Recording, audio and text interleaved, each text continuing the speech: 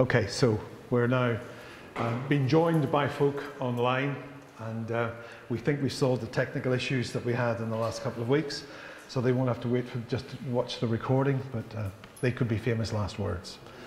But one thing we are sure of is that when we meet together, we meet with our Heavenly Father. Let's pray.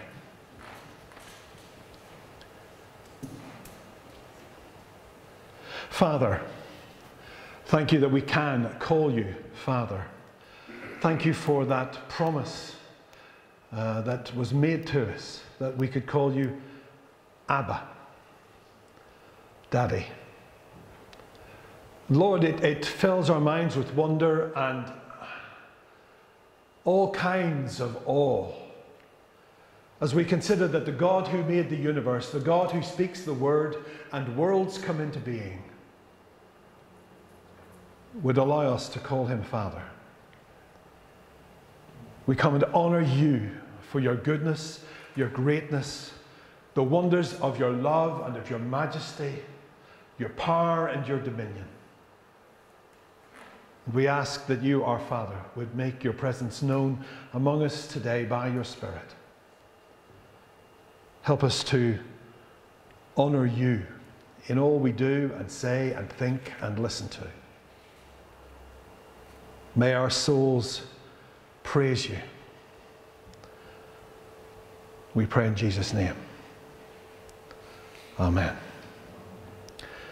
Stand as if you want and are able as we watch and listen and perhaps just quietly join in with Praise My Soul, the King of Heaven.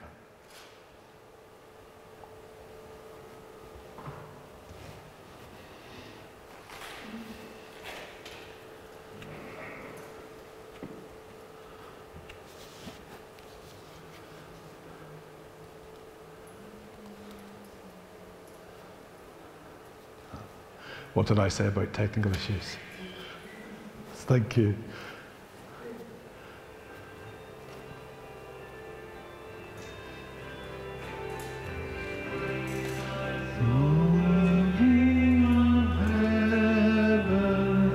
To his feet thy tribute bring, ransom him with your ear, who like me praises thee, praise him, praise him, praise him, praise him, praise the everlasting King. Praise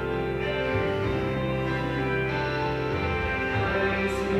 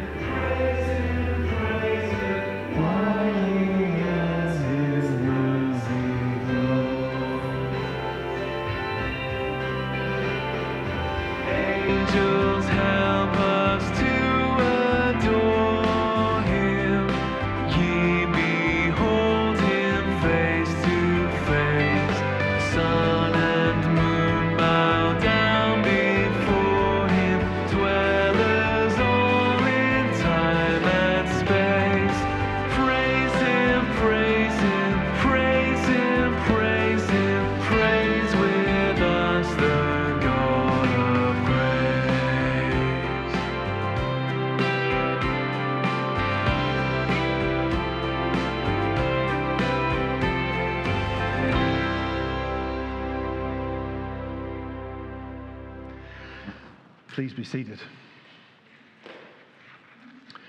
We are trying to include people who are at home. And as I've said before, one day, soon we hope people will be able to do a reading just from the comfort of their home live. But today, it's my Ruth reading one of the readings, the first reading, and it's recorded. The reading's taken from Exodus 17, verses 1 to 7. The whole Israelite community set out from the desert of Sin, travelling from place to place as the Lord commanded. They camped at Rephidim. There was no water for the people to drink. So they quarrelled with Moses and said, "Give us water to drink." Moses replied, "Why do you quarrel with me? Why do you put the Lord to the test?" But the people were thirsty for water there, and they grumbled against Moses. They said, "Why did you bring us up out of Egypt to make us and our children and our livestock die of thirst?" Then Moses cried out to the Lord, "What am I to do with these people? They are almost ready to stone me." The Lord answered Moses, "Go out in front of the people, take with you some of the elders of Israel, and take in your hand the staff with which you struck the Nile, and go. I will stand there before you by the rock at Horeb. Strike the rock, and water will come out of it for the people to drink." So Moses did this in the sight of the elders of Israel, and he called the place Massah and Meribah, because the Israelites quarrelled and because they tested the Lord, saying, "Is the Lord among us or not?" They weren't very grateful, were they? God had taken them out of slavery, out of the land of Egypt. But how quickly they forgot. And I suppose we're all the same, aren't we? We're like that. We get used to the new normal, whatever it is, even if it's bad, but particularly if it's good. And then something happens, and we say, "God, why did you do this? Why did you do that?" Even though it's something that we've asked him to do. We're going to spend some moments in quietness, first of all, just saying to God in our own hearts those things that he brings to our minds that we've done that displease him, and then I'm going to lead us in prayer. Let's pray.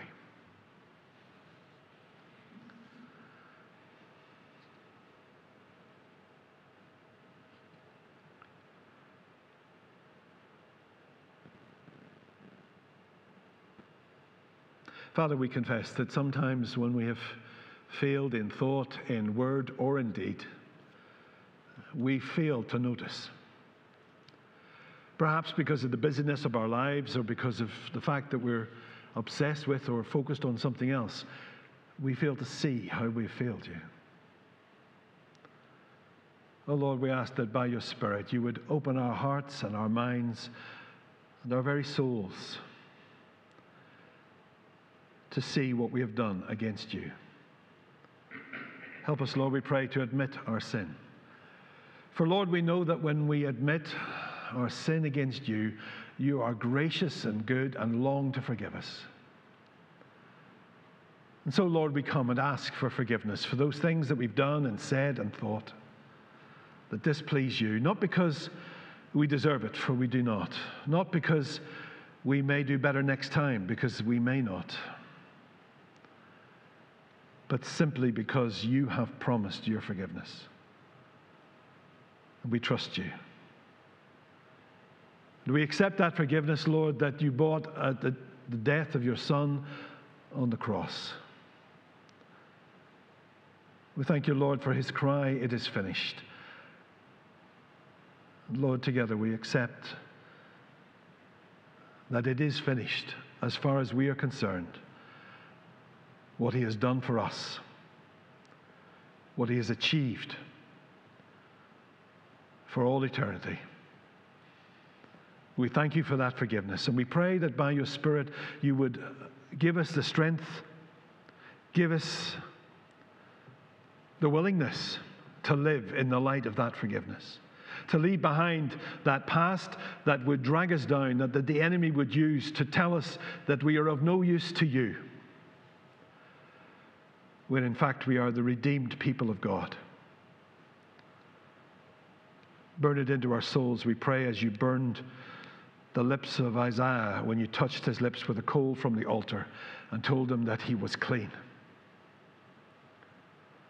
Help us to know it in all its reality, we pray.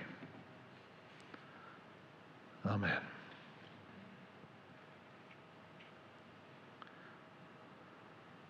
We don't always declare God's glory like we should, not just with our lips, but also with our lives. But the song we're about to sing speaks about heaven declaring God's glory. All heaven declares. We'll stand.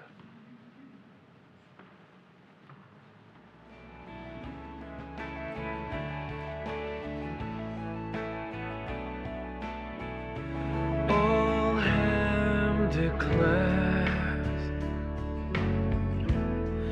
the glory of the risen Lord.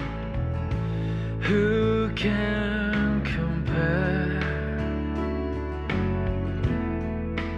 with the beauty of the Lord? Forever He will be the Lamb upon the throne. I gladly bow the knee and worship Him, my Lord. I will proclaim the glory of the risen Lord, who once was slain to reconcile man to God. Forever you will be the Lamb upon the throne. I gladly bow the knee and worship you alone. Forever you will be the Lamb upon the throne. I gladly bow the knee and worship you alone.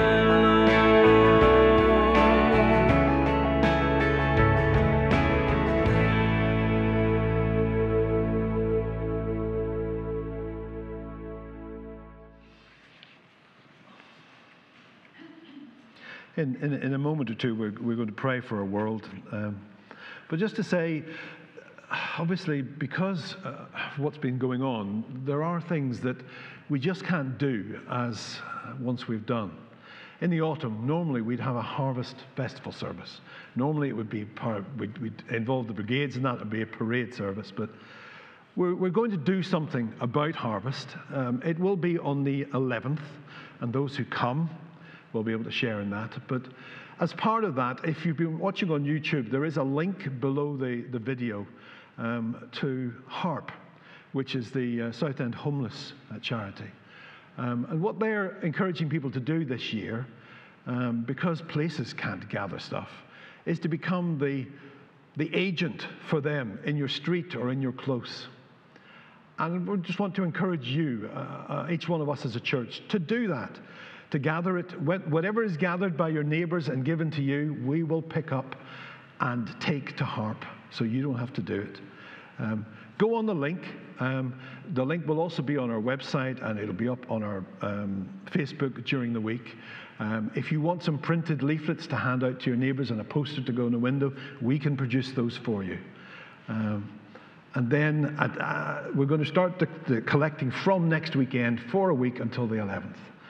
And then we'll be able to share some of the goodness of what God's given us with those who quite often literally have absolutely nothing. And on the 11th, we're going to have, I hope, all sorts of people involved by recording and by live and all sorts of things. I've just given the team at the back collywobbles in saying that. But because we don't want to share out and miss out in thanking God for His goodness. I've also got a video of some people in their allotment that'll be part of it as well. So that we just want to celebrate God's love and God's care. But as we begin today, I'm going to encourage us to pray together what is known as the parliamentary prayer. It's a prayer that begins each parliamentary session in the House of Commons. And I encourage you here and those elsewhere to pray, and then I'll lead us in prayer. Lord, the God of righteousness and truth, grant to our Queen and her government, to members of Parliament and all in positions of responsibility, the guidance of your Spirit.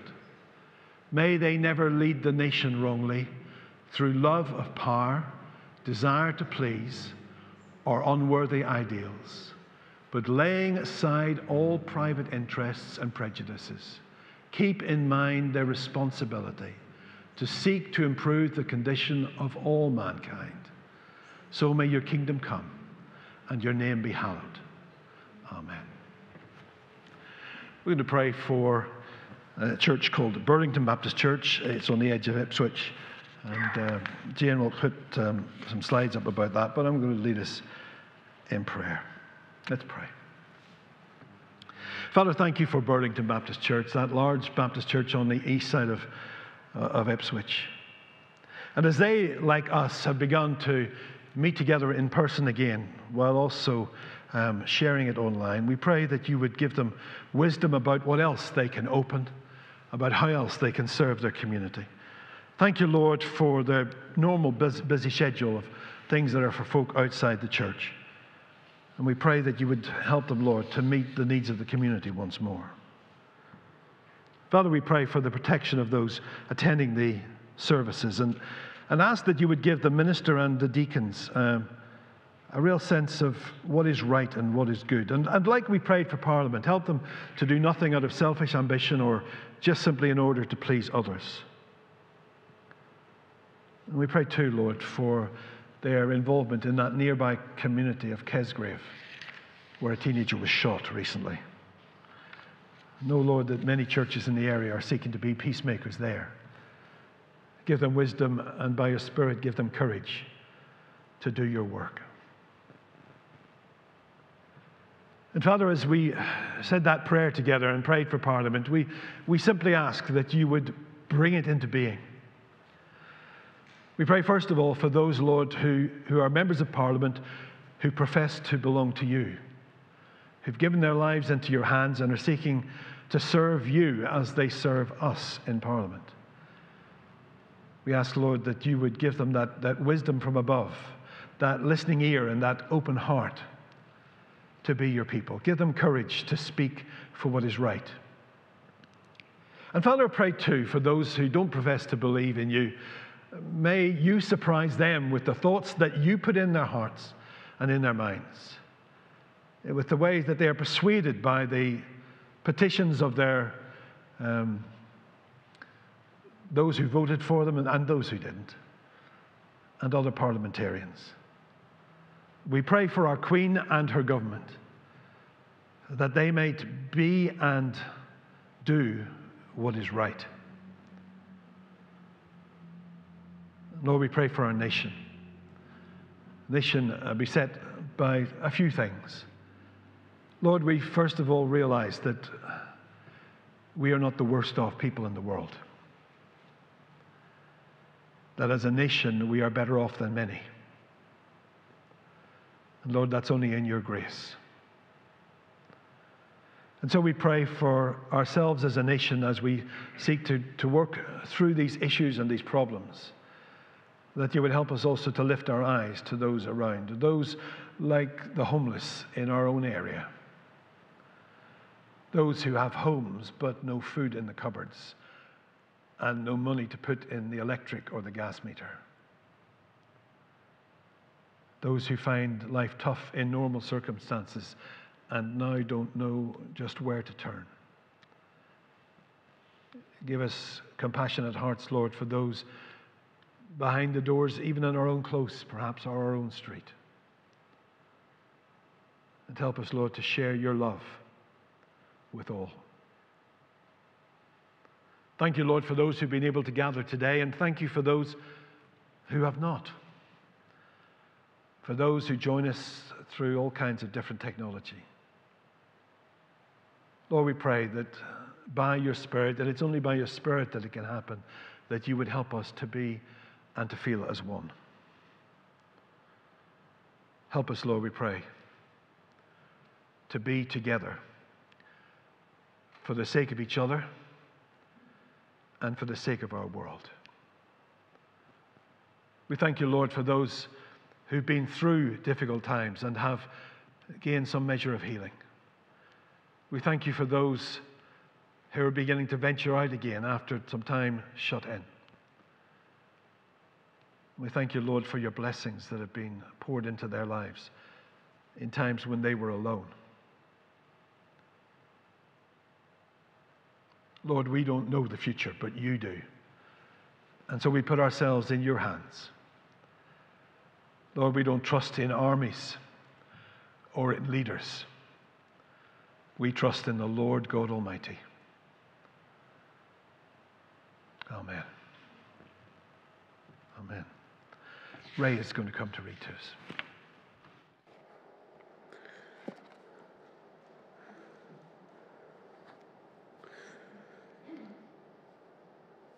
Matthew 21, verses 23 to 32.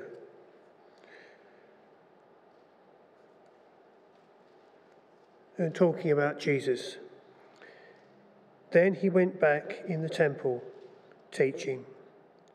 The high priests and leaders of the people came up and demanded, "Show us your credentials. Who authorized you to teach here?" Jesus replied, "First, let me ask you a question.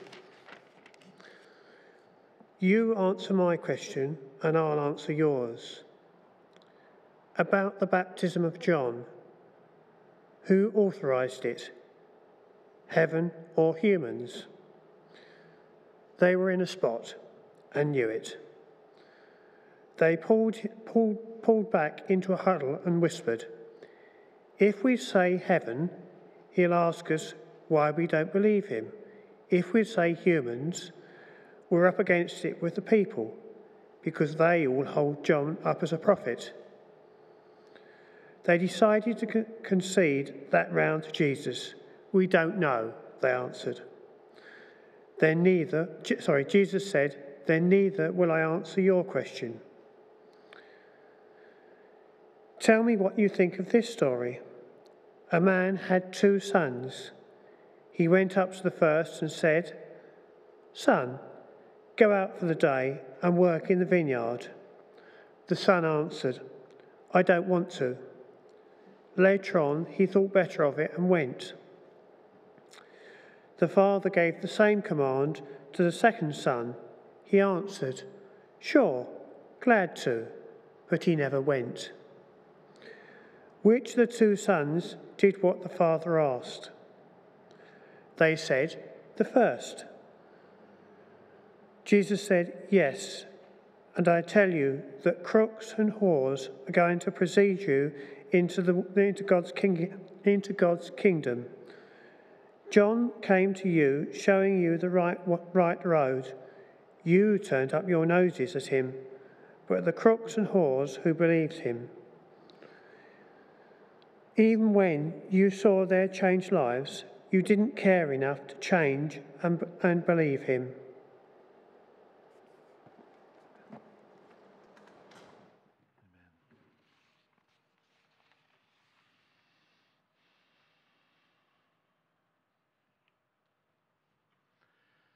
John the Baptist came and Jesus the Redeemer came, and still they didn't want to know.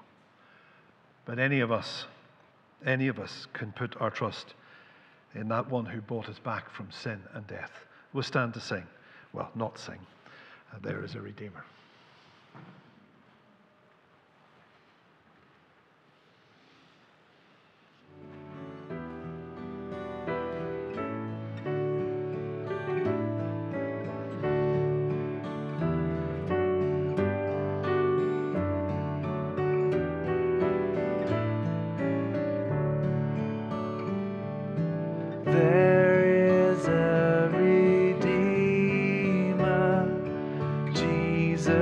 God's own Son, precious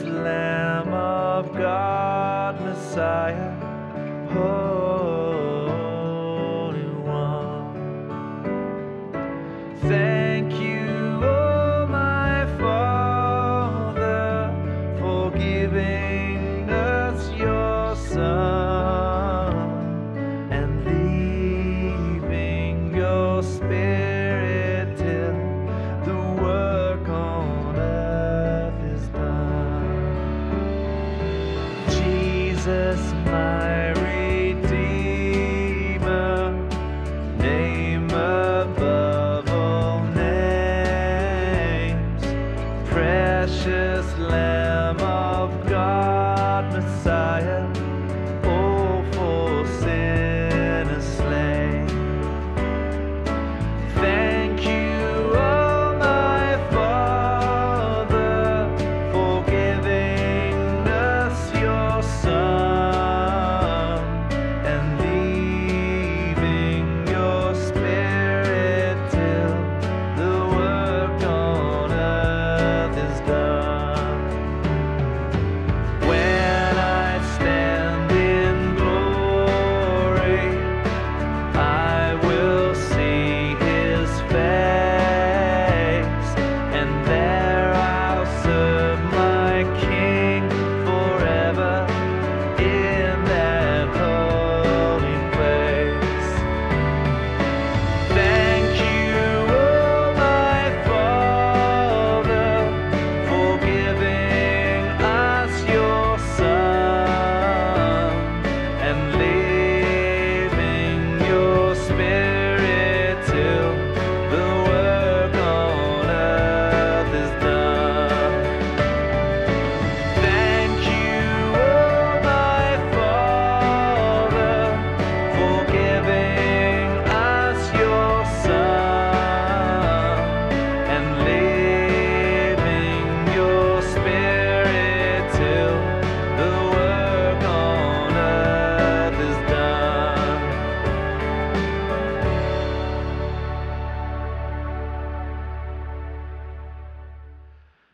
Please sit.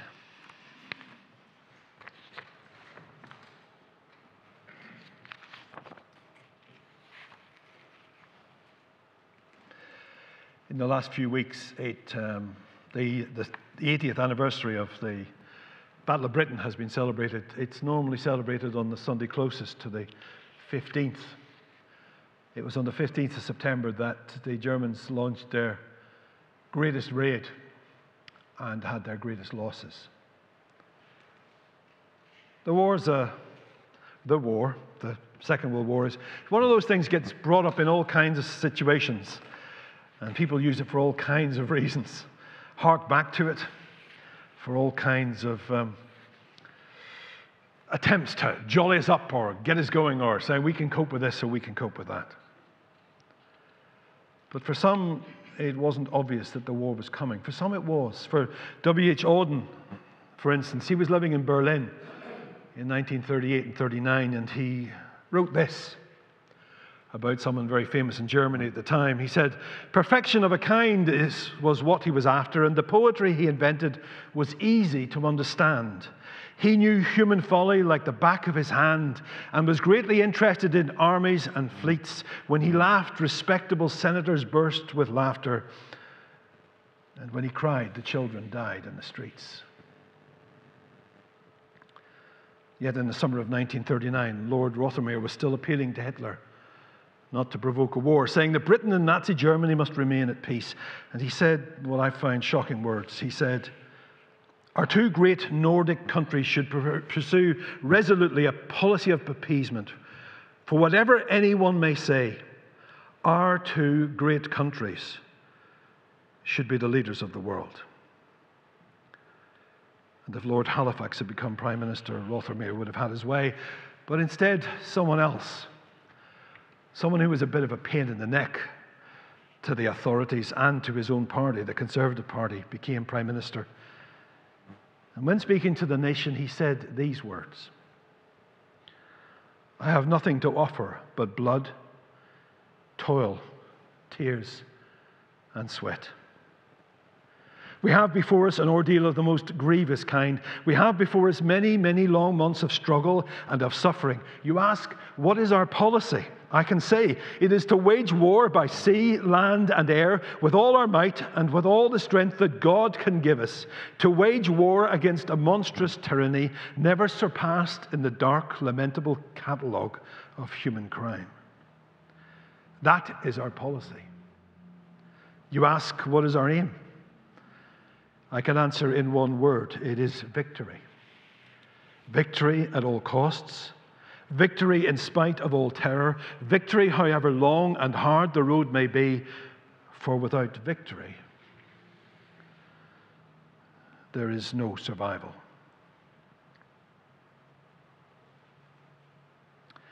You know what?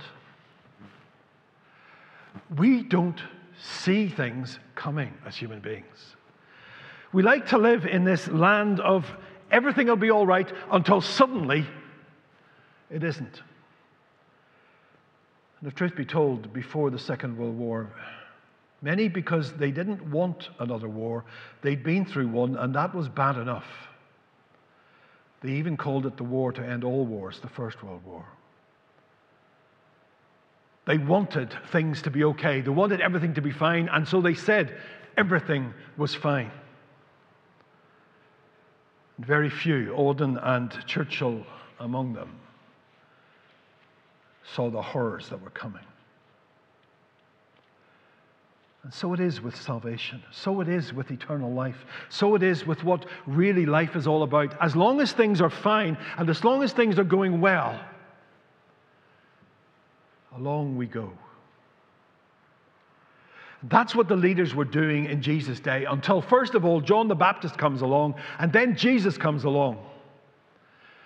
And as Jesus said to them at another point, you know, you're never happy. John the Baptist came neither eating nor drinking wine. And I come and you call me a glutton and a drunkard. And neither of us are good for you because you don't like either of us. And they didn't, because both upset the status quo. You see, they'd been invaded. The Romans were in charge. But the leaders were in cahoots with the Romans. They sort of lived together. And they were in charge of all religious things, whereas the Romans were in charge of civil things. And they liked it the way it was. Oh, there had been some who'd rebelled, but they liked it the way it was. And now, first of all, John comes, and then Jesus comes. And they don't like it. And partly they don't like it because they know that he has authority that they don't. Some of their spies sent out to listen to Jesus come back and say, he speaks with authority like we've never heard before. And so they have to challenge him because he was challenging the status quo. When they come along and they say, what gives you authority to speak like this? And Jesus, as he often does, answers with that question. Well, you tell me the answer to the John the Baptist question, I'll tell you the answer to mine. And of course, he had them exactly where he wanted them. And it's where often leaders are. Caught between what they know to be true, what they've done, and what the people think.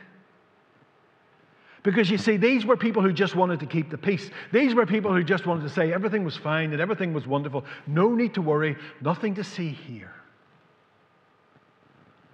Just obey the rules that we give you and everything will be fine. John comes saying, repent and be baptized. Jesus comes and talks about the Father coming and being among them. He talks with authority that they'd never heard before. They all used to quote each other for authority. He speaks of his own authority. And they're threatened. And we hear that whispering among them. Well, we can't say it was he's from God, because this man Jesus will say, why didn't you do what John said then? And we can't say it's of human because the people thought he was a prophet. And I hear these words speak to me, first of all. Because as the minister of this church and as one of the leaders of this church, I pray that God will give me grace never to be in the position of these leaders. Never to be in the position where I've heard from God through someone like John the Baptist, heard for what God wants to say, but it's going to upset the apple cart. It's going to make things different. It's going to maybe threaten my authority or threaten the leadership's authority or the church's authority. And so we ignore what God has to say. Well, may God give us grace never to be in that position. But that's how they got there. They heard John. Oh, they knew. But it was too much trouble. But then the question comes to you as well as me. You ever been in that position where you've been challenged about something about your Christian life and you can't answer it because actually what you do and what you say doesn't add up? And it didn't for these religious leaders. They were afraid of the people. They were afraid of change. They were afraid of everything, except they weren't afraid enough of the Lord of heaven and earth. And it's time we were afraid of him. I don't mean terrified, running away, screaming, scared. But I mean that sense that, yes, we can call him Abba Father, as I prayed earlier on, but here is the God of heaven and earth. And when he says something and we don't agree with it, then 100% of the time, I'm wrong, you're wrong. What God says is right, and what God proclaims is right. And if it's different to what we've grown up with, and if it's different to how we've understood things, it's wrong. Because God has said something. We need to obey. Who has the authority? Well, it's God himself. It wasn't them. And John's authority and Jesus' authority came from God himself. And he needs to be in charge of our lives as individuals, but as a body as well. We'll come on to the individual thing in a bit. He tells a story. And I can imagine them cringing. He tells this story and you can imagine it happening. I mean, it's probably happened in your family. Maybe you were the one who did it. A parent asks a child to do something. Well, two children in this case. The first one, he says, will you do this for me? Please help me out. I need some help on this. Will you go and do it? And the son, well, he's caught him at a bad moment. And he's, no, I won't. You ever said that to your parents? I know I have. I don't want to do that. I don't want to go there. I don't want to do that. I can remember the day that God called me into full-time Christian service. It was the days, if you can imagine it out there in technology land, it was the days before you were able to record TV programs. I know, shocking, isn't it? The days when, I think there were 4 channels. It might have only been 3, but no more than 4 on the television. And we'd not had colour that long. And my parents were going to a missionary convention. And I didn't want to go because The Great Escape was on. And it had never been on before. Or was it the Battle of Britain? You see, I can't even remember that. But it was one of those. I did not want to go. I said, I'm not going. Well, I did. And God called me that day. So the first son, he says no, but for whatever reason, he thinks about it, and maybe he thinks of his poor old dad, and he thinks that he was a bit too harsh. But for whatever reason, he turns around and he goes and does what he's been asked to do. The second one, well, he's the charmer. Because the dad says, will you go and do this for me? And the second son says, of course I will. I can imagine him saying, anything for you, Dad. You know, anything. You can always ask me for anything. I'll do it for you. But his father goes on, and the second son goes away. Jesus asks, who did the right thing? And it's obvious, the one who went. But you know what? It's not so obvious. It's not so obvious sometimes. Sometimes it's not obvious at all. In life in general, and in church life too, there are those who go, yeah, I'll do anything for you, do whatever you want, who are kind and affable and amenable, but once you're not looking, can't be bothered really. Because like that second son, just would want to be thought well of. And there are those who make no fuss, who perhaps even when asked say, well, I'm not sure I can, but turn out doing it. But more importantly than in the life of the church and in our relationships together, what about God? As individuals, what about God? When God says to you or to me, and we know it's Him, and I've done enough hemming and hamming, hemming and, I've used lost my words, shilly-shallying around saying, oh, does God really want me to do this, when I know fine well that God wants me to do it. Too many excuses, too much of the time. I've got to the point in my life when God says do something, then that's what I want to do. Not just for His sake, but for mine as well. Because I've seen the consequences of going against what God wants and walking the other way. What about that neighbor that just needs a smile rather than a frown, or that person who needs a phone call, or that person that God puts in your mind and you can't get them out of your mind and you don't know why, and you'd be embarrassed to make contact, but you just have to because God's put them there. Forget about making a big show of saying yes to this and that and everything else. Just get on with what God wants. Because the adulation of those around us will come if we make a big fuss and we say we'll do this and we'll do that. But the favor of God comes from simply obeying and doing His will. But they couldn't see it. They couldn't see it because they didn't want to see it. They were stuck in their religiosity. They were stuck in their religion. I've had people over the years ask me why I'm religious. My answer automatically is always, I'm not. And they look at you as if you're mad. Well, that's how people often look at me, but they look at you as if you're mad, and they go, what do you mean you're not religious? You're a minister. You go to church, don't you? I go, yeah, but I'm not religious. See, it's not about religion. It's not about rules and regulations. It's not about doing the right thing at the right time and going through the right rituals. It's about a relationship with God. It's about finding salvation.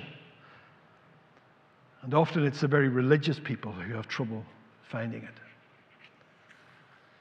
Christianity is not a religion. It's the truth, and it's about a relationship with our Heavenly Father. That relationship we should have had from the very beginning, but someone fell, and we broke that relationship with God. And now He points the finger at them, and He says, and they would have been very uncomfortable at this point because they knew He had authority, and they knew the people were listening. He said, yeah, John came and preached, and the tax collectors and the prostitutes listened, and you didn't. And even now, these tax collectors and these prostitutes are going into the kingdom of God before you. Oh, they didn't like that. And it would end in His death because they didn't like that at all. And you know what? We still don't like it. We still don't like it. We get inoculated by coming to church sometimes. Now, I'm not knocking meeting together because it's great. And I'm just sad that we're not all able to meet together in the same place. But we get into our routines, our way of doing things, and we think that all that it's about is when we gather together with the others of God's people and maybe we sing His praises. But actually, no, it's not. It's about a relationship with this one who came, and the tax collectors, the reprobates, and the prostitutes heard the message of repent, believe, and be baptized, and found life and found the kingdom. That's what this is about. That's why this building was built. That's why it says out there as you come in, to the glory of God. Because that's what it's about. It's not about the glory of Friars Baptist Church. It's not about the glory of the Reverend Duncan Keys. It's not about the glory of this church. And it's not about us bigging ourselves up and saying we're going to do this and do that and whatever. It's about us as individuals and as a body hearing what God has to say, beginning with salvation. Salvation comes to you and to me, not because we deserve it, because I'll tell you what, I don't. I still don't, and I never will deserve what God has done for me. Nothing that I've even attempted to do could ever begin to make up for the way I have failed Him. through my life. But he gives me salvation anyway. Because I don't deserve it, it comes as a free gift. It comes to the worst of the worst. And it can come to the best of the best if they'll only realize that they're not really the best of the best. And that was the problem with the leaders. Repent and believe, he says. All those folk that you've looked down on is really what he's saying to them. All those folk that you think are useless, that will never be part of the kingdom of God, all those folk are getting into the kingdom before you. I just find that a wonderful thought, a wonderful picture. These religious people who were so tied up in their rules and regulations, who thought they were the bee's knees, who thought they were God's favorites. And all these people that they thought of as horrible, probably thought of as the scum of the earth, were getting into God's kingdom before them. So don't let the enemy tell you that you are not worthy to enter the kingdom of heaven. For you are not, but God will make you worthy and will bring you into his kingdom. It begins with that salvation. It begins with that salvation. It begins as we put our lives into God's hands, as we give him the authority. It begins rather than saying yes and walking the other way, having lip service to following God. We actually say, I've been saying no all my life, a bit like that. I can't remember what he's called, and the Vicar of Dibley, that shows my age, who'd always go, yes, yes, yes, yes, no, or no, no, no, no, no, yes. I think it was Jim. But that's what God wants from us, from all those no's that we've had in our lives, to finally say yes and walk in his way. You out there, you can find it like those here have found it. If you're willing to allow him to have authority over your life, willing to allow him to be in charge. Oh, it won't be easy. Don't let anyone ever tell you that the Christian life is easy, because you will be disappointed. It's not easy. And in fact, I need to be more like Churchill than maybe some of our present leaders when it comes to this. What did he say? I'll read it to you again to get it into the right order. I have nothing to offer but blood, toil, tears, and sweat. But when he was asked, what is our policy, what is our aim? It is victory at all costs, victory in spite of all terror, victory however long and hard the road may be, for without victory there is no survival. I would substitute in there the word salvation. What is our aim as a church? What is our aim as individuals? Is to allow others to find that same salvation that we ourselves have found. Oh, it is hard and it is tough. And there are times when we wonder why we're doing what we're doing. Perhaps because of the others around us, perhaps just because of all that life throws at us. But like Churchill before the beginning of the Second World War, as things were getting bad, things hadn't really begun to start. He said, victory at all costs. Salvation at all costs. That's what it's about. And I long for the day when all the people around us, who perhaps others look down on, and perhaps they even look down on themselves, find it possible to find salvation, to walk through these doors, heads held high, not because they're proud of what they've done, but because they know what Christ has done for them. Amen. We're going to sing. Let's stand.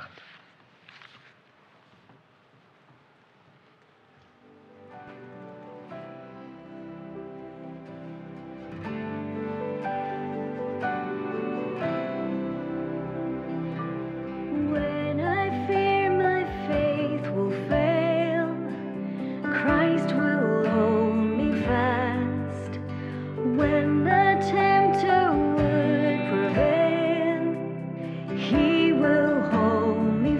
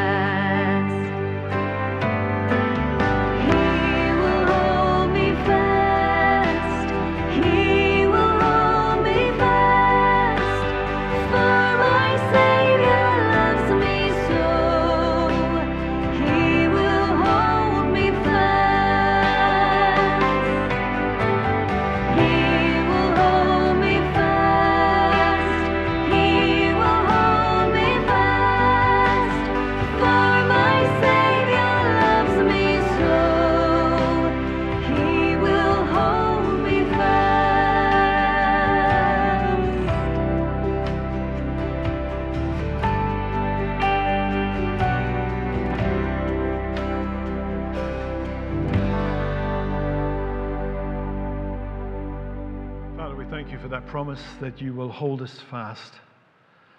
We thank you for that promise that comes because of what Jesus, your Son, has done on the cross. That comes because your Spirit is at work in our lives. Lord, go with us as we leave, as we part either by going home physically or by switching off technology. May we know your presence with us. In Jesus' name, amen. Please sit. And we'll say goodbye to folk at home. I hope that you've been blessed by joining in with us. Goodbye. They've gone. And sorry, but it's a little cold this morning. That's because when Jeff came to put the heating on, it wouldn't do what he was telling it to do. We don't know why, but that will be sorted. I suppose if you neglect something for 6 months and it takes the hump and decides not to go, but no, it wouldn't work, unfortunately, for some reason. So sorry about that, but we hope that it will be warmer here next week when we come together. Do watch out for our emails. We're changing the way we're sending emails. Jane's actually begun to use a whole new system that should mean that emails get through much more easily. But also watch our Facebook page for as we prepare to collect stuff from next weekend, leading up to Harvest on the 11th. Thank you. And as I've said before, please don't congregate within the building. Once you're out, you're no longer my responsibility. It is the open air. Feel free to chat out there, but please leave sort of keeping your social distance from each other. Thank you.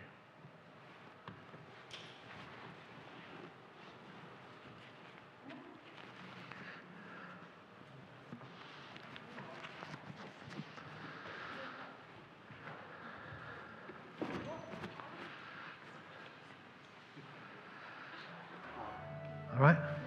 Cool.